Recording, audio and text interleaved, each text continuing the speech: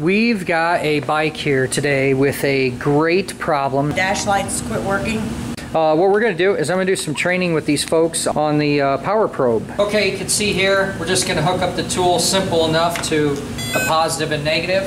The first thing that we've already went ahead and done is found the wiring diagram so we know which color wires that we're dealing with.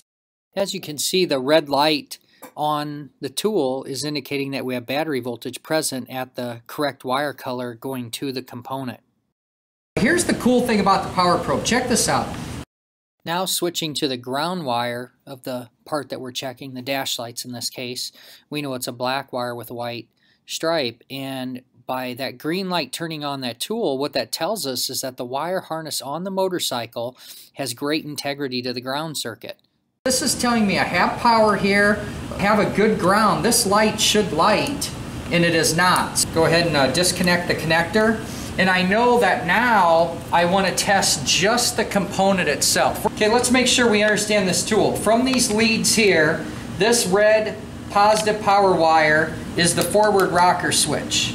The green is if I want to add a ground, or in the case of what we're doing, is we're supplying the ground ourselves. All right, I love the power probe's ability to power something up on the bench. I could take the power probe using my own power supply, and if you take a look here, we've identified these as our gray is our positive and this is our negative in our harness here to make that bulb light. I want to take my positive and put it on here. I take my alligator clip and I'm going to back probe it into the connector so I don't hurt it. When I hit that rocker switch forward, let's think about this. Our little X-ray vision in here, okay, I'm going to loop this around here, okay, is hooked to that switch. When I rock it forward, the power keeps going there, it goes through there, goes into my connector, through my bulb, back out to ground, because I'm now supplying the ground with the power probe tool. That's why it's so cool with that little alligator clip connection there.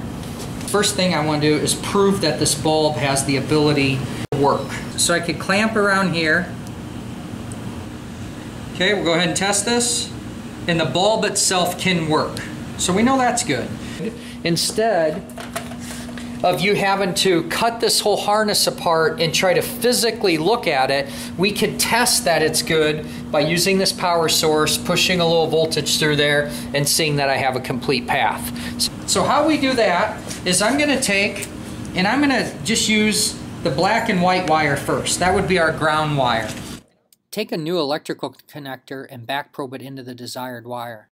Clamp the alligator clip to that connector. Is that wire good? Yes. Just like we did before, I'm going to go to the gray wire, and I have nothing. As you cut the harness open, use care not to cut anything or create damage. Just try here, and that seems to pull out.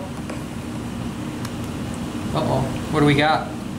Broken wire. There's our brake. There's our brake, right? So we need to cut this back a little further, find this other end. So why don't we go ahead and why don't we test and prove that we can make those lights work and it's just one broken wire. Just repeat the process that failed earlier. The ground to the black and white and power to a gray. Boom. What do you think of that? Looks like Christmas. They work. Cool. That's our lesson today for the power probe.